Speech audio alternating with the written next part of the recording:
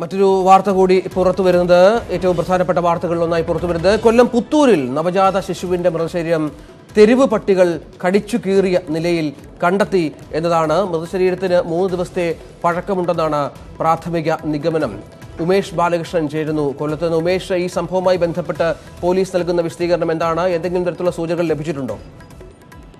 രഞ്ജിത്ത്, പുത്തൂർ പഴവറ എന്ന സ്ഥലത്ത് ഒരു വ്യക്തിയുടെ വീടിന് അടുത്തു നിന്നാണ് മൃതദേഹാവശിഷ്ടങ്ങൾ കണ്ടെത്തിയത്. തുടർന്ന് നടത്തിയ പരിശോധനയാണ് നവജാത ശിശുവിന്റെ മൃതദേഹം കണ്ടെത്താൻ കഴിഞ്ഞത്.